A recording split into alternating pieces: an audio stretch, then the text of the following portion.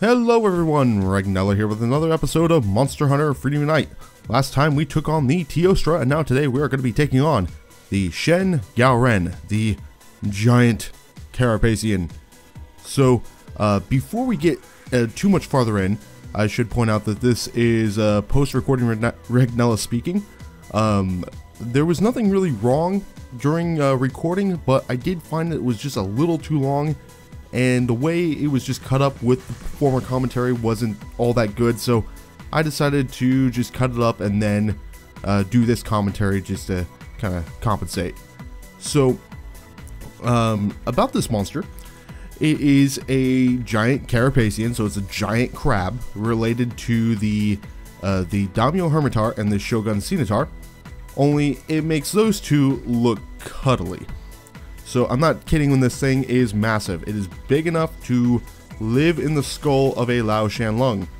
And if you saw my, I think it was in the tanks countdown, you'd realize that the Lao Shan Lung is freaking enormous. So it lives in one of those skulls. And fun fact, the Lao skull, as well as the skulls that the Daimyo Hermitaur and the Shogun Cenotaur live in, they're all bigger than normal skulls. So, you know, it's an even bigger Lao Shan Lung skull than what it normally is. But aside from that, as you can see here, it takes forever for the Shen Gaoren to just get out onto the field. So this is just sped up as much as a normal round in Sony Vegas would allow me. So this is I don't know the exact speed. I almost want to say 300%. But, you know, it takes forever. And even in the sped up footage, this entire segment just waiting for this monster to get out takes 49 seconds. It's just absurd. So the strategy with this monster is you want to go for the legs. The legs are, well, really the only part you can attack. I mean, you could go after the pincers, but if I recall correctly, the pincers are also really hard. So odds are you're going to be bouncing off those pincers a lot. So go for the legs. As well as the legs are the things that will let the Shen Gaoren fall over. So you just want to keep going after those legs. Those are, you know, don't bother going anywhere else until the Shen Gaoren has fallen over. And so what happens is when you attack the legs, and if you do enough damage to each leg, the wiki years ago described it as the blood vessels beginning to burst.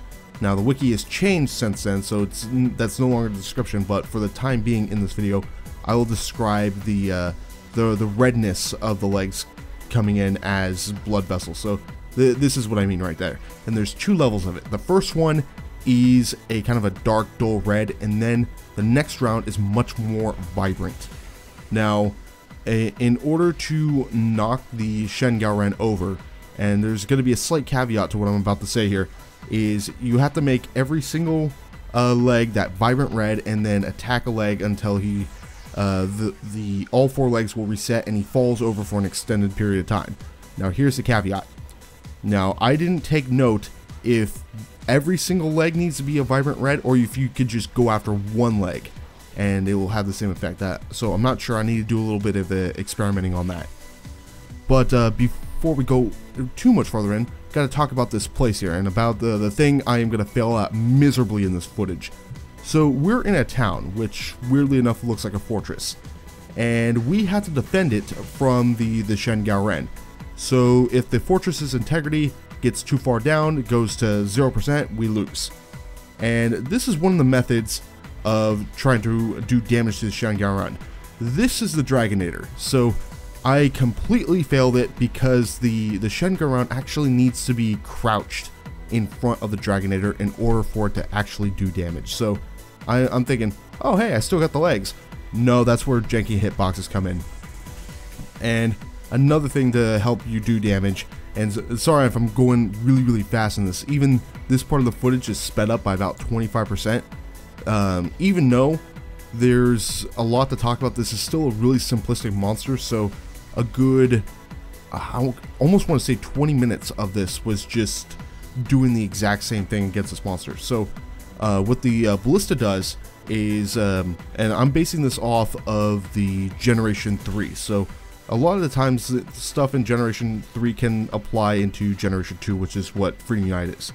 So what the Ballista will do is a set amount of damage, and that's helpful for when you have a subpar weapon. So like or maybe even a weapon that doesn't do a whole lot of damage, so like a sword and shield. So the Ballista is great for doing a set amount of damage without having to risk any, like say if I were to attack the pincers, it would do less damage than if I were to say attack the leg. So it's really handy for doing that. But aside from that, the main strategy again is just going for the legs. Make sure you just keep attacking the legs until they turn that vibrant red, and you just keep on going. And eventually he will fall over, and that is for an extended period of time if you do the if you're past the vibrant red portion. There are times where he'll just fall normally when attacking the legs, but he doesn't stay down nearly as long. So, and the weapon of choice is quite obvious from this footage. I'm using my Zur Rathlo set, so the Wrath Soul armor, as well as my Wyvern Blade. I think it's blood in this footage, but he is weak to both fire and dragon, and because I don't have a dragon based weapon, I'm going with fire. Plus it is a lot stronger. It's my strongest sword overall, even though it doesn't have as much fire element as say my I think it was the Eager Cleaver, or no, I think I turned it into the Devil Slicer, but it more than makes up for it in the just a raw attack power. So let me get up some fun facts here. I got the wiki on my phone right now, and there are just a couple things I should point out here. And weirdly enough, this is a Generation 2 monster, so he was introduced, according to the wiki, in Monster Hunter Freedom 2, I believe. So that was not this game, but the game right before it. So this Freedom Unite is an expansion pack of Freedom 2, and that's where it was introduced. But since then, it hasn't really had any limelight. He hasn't been in the limelight since then in the main series. He's been in a lot of Frontier, and I believe I'm seeing in Monster Hunter Online, but he hasn't really made a resurgence, which is kind of disappointing because this is, weirdly enough, it's a cool monster. Scary as hell, but he's a cool monster.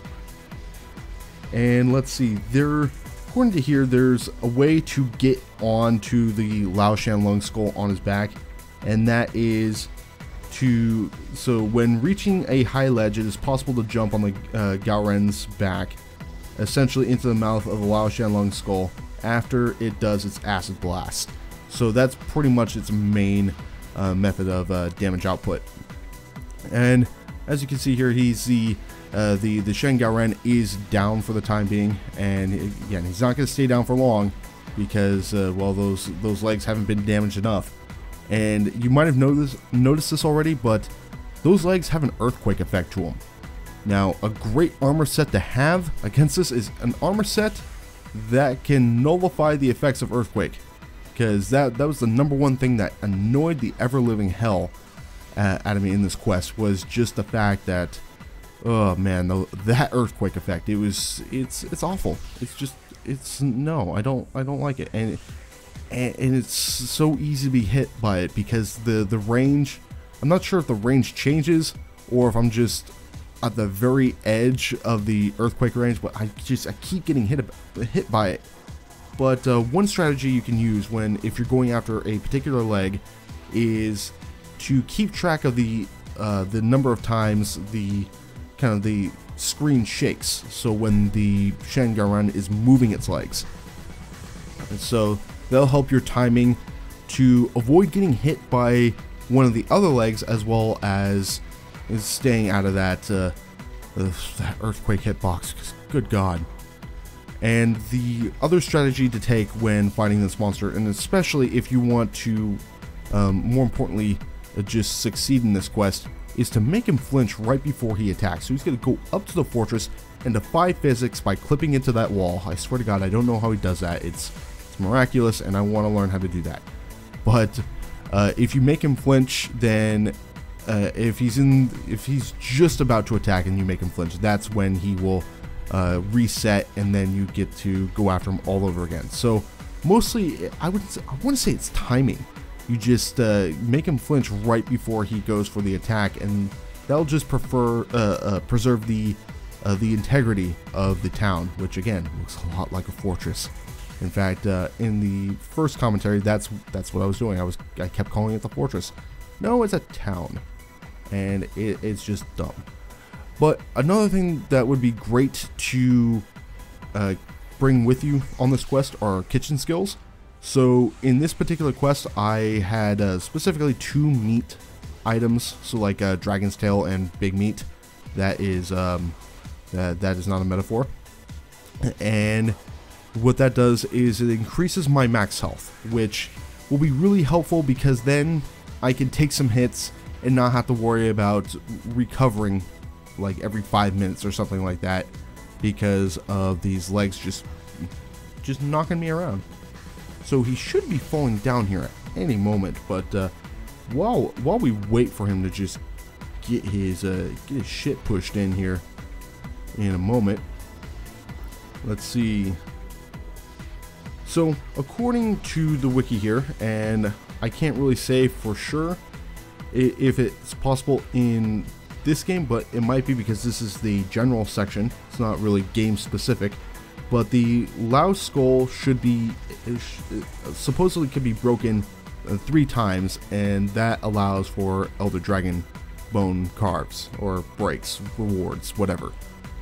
Which I'm not sure how valid that is, because I did get a Elder Dragon bone as a reward item, and I don't think I broke that skull at any point. So he should be taking a nice tumble here at any second. Is that it? No. How about now? Nope. Okay, he's just hanging out. He's just gonna go, and I know it's going to happen. Maybe right now. Okay, there we go. So he goes down, and he goes down hard, and he's gonna stay down for several seconds.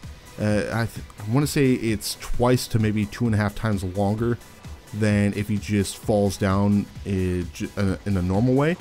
And again, this is sped up about 25% faster than normal.